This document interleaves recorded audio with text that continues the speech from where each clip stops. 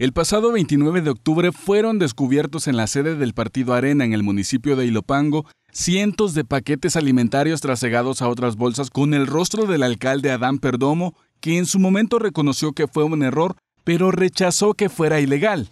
Esto simplemente es un ataque político de aquellos adversarios que ven que este alcalde está haciendo las cosas bien en nuestro municipio. Pero ayer por la tarde, el ministro de Justicia y Seguridad Pública, Rogelio Rivas, informó sobre la captura del alcalde de Ilopango, Adán de Jesús Perdomo, a quien se le atribuye el delito de peculado en perjuicio de la administración pública.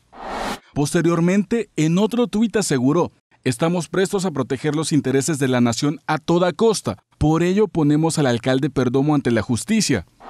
Pocos minutos después, el fiscal general Raúl Melara informó que él ordenó la captura del alcalde de Ilopango y dijo que desde un inicio aseguró que perseguiría la corrupción sin importar quién sea.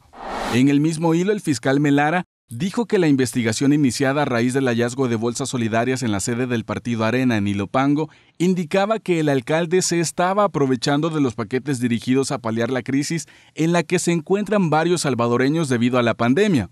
Y finalizó asegurando que sigue de frente en su lucha contra la corrupción, venga de donde venga y caiga quien caiga.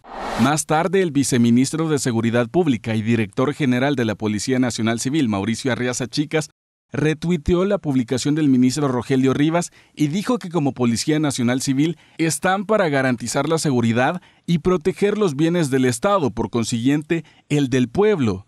Carlos Méndez, TCS Noticias.